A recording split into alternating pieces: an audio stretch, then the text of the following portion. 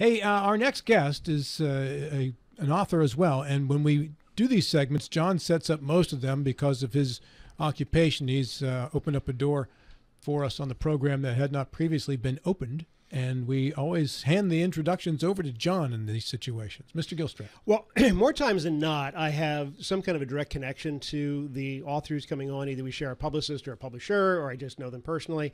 In this case, I get there are author news feeds that I sign on to, and there's a thing called BookBub, and BookBub's a big deal. It's a promotional thing that when we get these the 23 best. Usually it's 23. I don't know why it's 23. And this was, I think, the 23 best summer reads or something like that. And I opened it up, and the very first one I saw was a book called In the Shadow of the Greenbrier. And it's by Emily Matchar. I hope I got your name right. I'm going to give you a chance to correct that in just a second. But I thought I'm a huge fan of the Greenbrier Resort. And, of course, it's featured under a different name in the Victoria Emerson series that I wrote. So I reached out to Emily through her website and said, would you be interested in coming on the show? And first of all, is it the same one? And it is the same Greenbrier. Would you be interested in coming on the show? And she was gracious enough to say, yes. We have not actually met yet. So good morning, Emily. Oh, good morning. Thank you so much for having me. And how do you say your last name? Matchar. You got it. Okay. Oh, you nailed it. Good job. All right. Yeah. So tell us about well, you actually told me in an email. So the origins of the book, sort of the story behind the story. Yeah.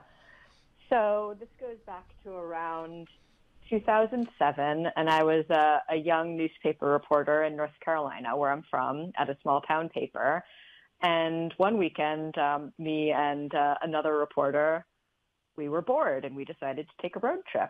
We decided to take a road trip to West Virginia, sort of with not much of an agenda. I was like 24 and, didn't have any responsibilities, and said, hey, yeah, let's drive to West Virginia and see what we see. Now, at some point during the trip, I read something about the Greenbrier and the tour that you could take. And I said, well, that sounds interesting. We've got to do that. So we drove to White Sulphur Springs and we did the bunker tour. And it's obviously it's a fascinating resort. It has a fascinating history in all sorts of dimensions. But there was one thing that the tour guide said. Now, how familiar do you think most of your listeners are with the Greenbrier? Like most people in West Virginia. I'd say somewhat. I think for the most part, they're pretty familiar. The governor of West Virginia owns the place. Yeah, so. That's right. Okay. So, sometimes depending on where I am, I explain more or less, but most people probably know that there's the bunker underneath the Greenbrier that was built during the Cold War that was intended as a shelter for Congress in the case of a, Russian nuclear attack. And that was a secret until 1992, and the Cold War was over, and now you can go tour it. Now, when I did the tour, something the tour guide said was just totally fascinating to me. Now, she was a local of White Sulphur Springs, and she said, look, when they were building this bunker, we all knew that they were doing something. They said they were building a new wing. They said it was a foundation or a basement, but we all understood that it was something much more than that, but we also understood that it was meant to be a secret and that it was our job to help keep that secret. And I just thought that was wild that this small town would know that there was a secret of sort of national importance in their backyard and that nobody would spill that secret. And nobody did. Nobody did for 30 years. And when the secret did come out in the Washington Post in 1992, it wasn't because of someone in White Sulphur Springs. It was because of somebody in Washington, D.C. So I thought, wow, the idea of a town keeping a secret like that, that's something. I want to write a novel about this place. Now, it took me about 15 years to do that. Some things happened in the interim, but that was the seed of inspiration. So that random weekend trip I took to West Virginia. That's a pretty cool story. Yeah, it's pretty impressive and patriotic that they would keep that secret. Now, when I was a kid growing up in Pittsburgh, I remember in my grade school, this would have been in the 70s, my teacher said, and this was it was a Catholic school, but this was not a nun-taught class. This was a lay teacher, Armando Del Duca. Great name, by the way. Right? It's a Saturday Night Live. An Italian name. Surprisingly, it was an Italian teacher. He said that there were rumors that there was an underground place in the mountains of West Virginia that Congress would go to in the event of a nuclear strike. And this is in the 70s, which is right up there in the height of the Cold War era. So it was kind of rumored, and the specific location wasn't known, but it was rumored that there was something in the hills of West Virginia underneath a mountain somewhere. So now you're connecting the two together. Now you know what they're Now I know what they're talking about. Yeah. So take us through the plot of this book, please. So it's sort of a family epic. It's about a family. I have 4 characters in 4 different time periods who are all members of the same Jewish family that run a shop in White Sulphur Springs. So the family is fictional.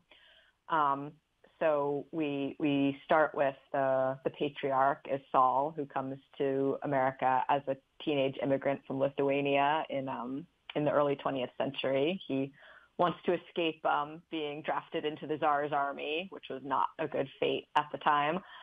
So he comes and he winds up being a peddler in the coal fields of West Virginia, which was a way that people in the coal fields got, stuff back then. A peddler would come through with a pack or on a horse, and he would usually be, a young Jewish guy, immigrant, or sometimes Lebanese, and he would have a pack full of stuff, just little necessities like hair combs and eyeglasses and symbols and all these sort of little things that were hard to get in such far-flung locations. So my character, Saul, he starts out as a peddler in the coal fields, and then he winds up opening a shop in White Sulphur Springs around the time that the modern building of the Greenbrier is being built. The Greenbrier itself is a lot older, but, the building's gone through various iterations. And then the second character we meet here chronologically is Sylvia, who's Saul's daughter-in-law, and she's a Polish refugee during World War II. And now the bunker is one of the, really fascinating historical things about the Greenbrier that I think a lot of people know. But another fascinating historical thing about the Greenbrier, which is like slightly less known, is that during World War II, so right after Pearl Harbor, the officials in Washington, D.C. found themselves with a problem, which was that all of a sudden they had all of these diplomats, these German and Italian and Japanese diplomats, who were suddenly enemy diplomats once Pearl Harbor happened and we went to war. And they couldn't just let them, keep running around Washington, D.C., but you also can't just throw diplomats in your local jail. That's not acceptable. It goes against international law, et cetera, et cetera. So somebody in Washington, D.C. called the manager of the Greenbrier. Now, D.C. and the Greenbrier have always had a strong connection, and said, look, can we turn your resort into a temporary diplomatic detention camp? And the manager of the Greenbrier said, yes. So basically they got rid of all the guests, and they turned the Greenbrier into a temporary diplomatic detention camp where they brought in first it was German and then Italian diplomats and their families who were treated somewhat like guests, but were also very much detained. They couldn't leave the grounds. There were guards around the Greenbrier. So my character, Sylvia, she comes to work at the Greenbrier during this period and becomes involved with one of the Italian diplomats who's being detained. So fast forward to my third character, and now we're back to the bunker. So this is now Dory, Sylvia's daughter, who is living who's a teenager in 1959, and the bunker is being built. And so she's sort of seeing this happen and seeing this strange secret unfolding. And then the fourth character is in 1992 when the bunker is revealed, and he is the son of Dory, great-grandson of Saul. And his name is Jordan, and he's a reporter at the Washington Post who's trying to uncover the secret of the Greenbrier. Now, in reality, the person who sort of spilled the Greenbrier secret was a Washington Post reporter named Ted Gupp. So I fudged the details by having it be my character. So that gives you an overview. It's four members of this Jewish family who are living in the shadow of the Greenbrier during these various important times during the 20th century, when the Greenbrier was really at the center of these interesting world historical events. Emily, thank you for your Italian representation in this story. I completely and totally approve. Thank you. There's, yes, it's a good noticing. I do have an Italian character, an important Italian character in every timeline. Nice. What's give me some names of the Italian characters. Okay, so Saul meets a bunch of Italian miners, and they're unnamed, but he meets a bunch of Italian miners who play an important role in his life in the coal fields. As you know, Italians came to West Virginia as miners, yes. And then Sylvia becomes involved with an Italian by the unlikely name of Jack. He has an English mother. And then Dory becomes romantically involved with an Italian employee at the Greenbrier called Tony. And then my fourth character at the Washington Post has an Italian editor, an Italian-American editor. So. Well, I approve. That's 4 Italians in this story, Gilstrap. How many did you put in your book? Well, I kill most of mine, so it doesn't. I'm one of them. Yeah. It's interesting. I think we've been showing the book cover for In the Shadow of the Greenbrier, and after the war, they were left with this military facility that now needed to be converted back to a hotel. So they brought in Dorothy Draper to do the interior designs, and actually, if you visit, and I recommend, I love the Greenbrier. So anybody who wants to go. There's an oppressive sort of floral feel to the decorations of the Greenbrier now, which is the Dorothy Draper designs, and that's actually reflected in your book cover, which not an oppressive way. I didn't mean to say that, but it's clearly it has a very Greenbrier-y look on the cover of. Yes, the staircase of the presidential suite, I believe, with Dorothy Draper's sort of iconic orchid wallpaper in the background. So when did the book come out? It came out in March of this year. Okay, very well. And you happy with it? Who's the publisher? It is Putnam at Penguin Random House. Okay.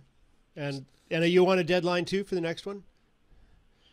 I've finished the next one, so now I'm cracking on the third one.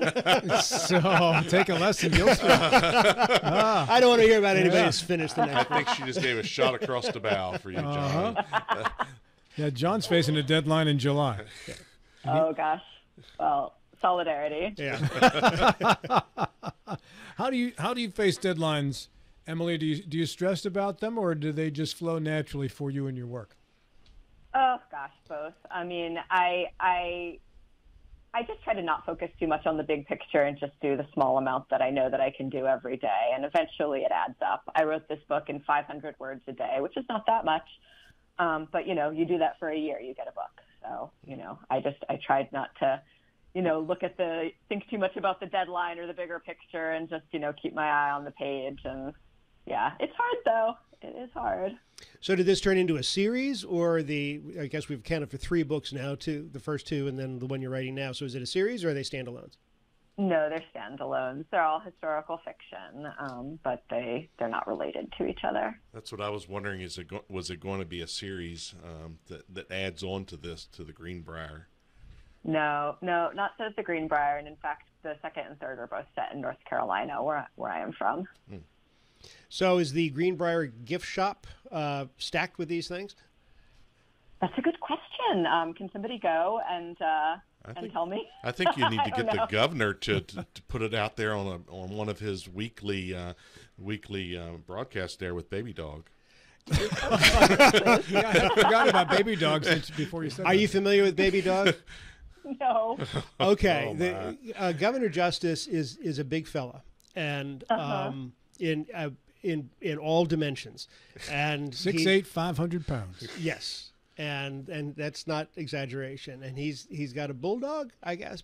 Of equal proportion. A baby dog, and baby dog eats a lot of Wendy's, and people will stand in line, long lines to meet baby dog.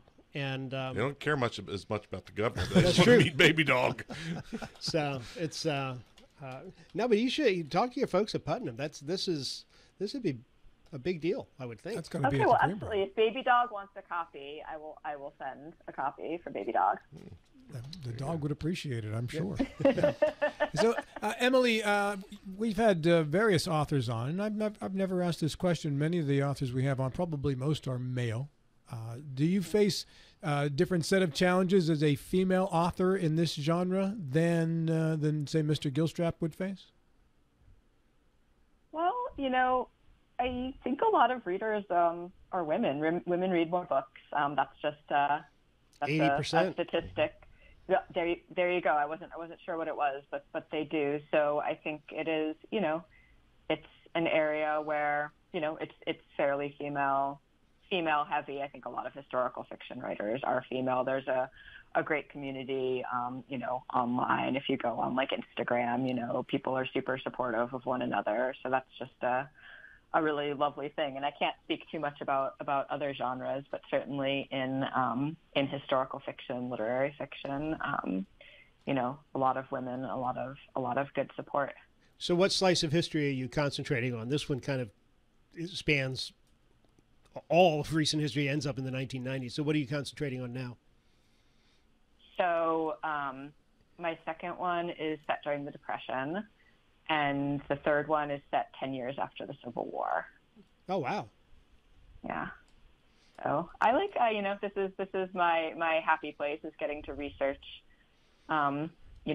different historical time periods and what people would have been like then, what they would have worn, what they would have eaten.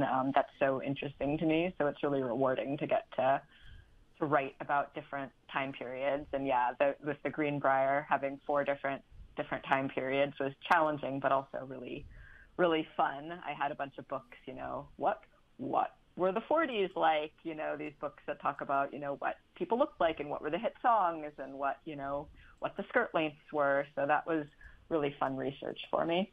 Oh, it's too bad Bill isn't co-hosting today. He could have answered those questions himself. Yeah. Last question, Emily, and that is in regards to the voice that you write in. Does it flow differently if you're writing in a female voice versus a male voice? Same with you, John. I know you've done both.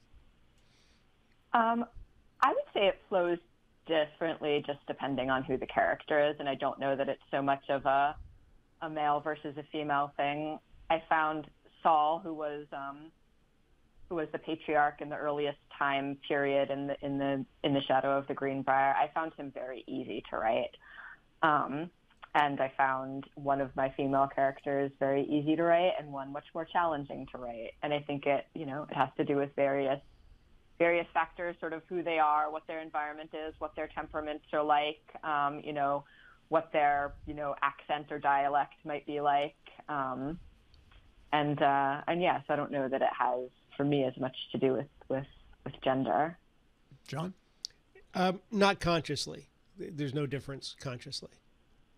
But I think it comes out differently on the page, but it's not something I try to do. And Emily, where can we find your book? Find it online anywhere, Amazon, Barnes and Noble, and certainly if you have a local independent bookshop. I got the privilege of reading at one in Lewisburg and New Chapter. So if you were near an independent bookshop, I certainly love to support those, and you can always ask for them to order it if they don't have a copy. And hopefully in the future to be on sale at the Greenbrier. At the Greenbrier. Yeah, at the Greenbrier. Hey, thanks, sir. I hope so. Thanks for calling in, Emily. It's great meeting you. Thank you so much for having me. This was fun. Take care, Emily.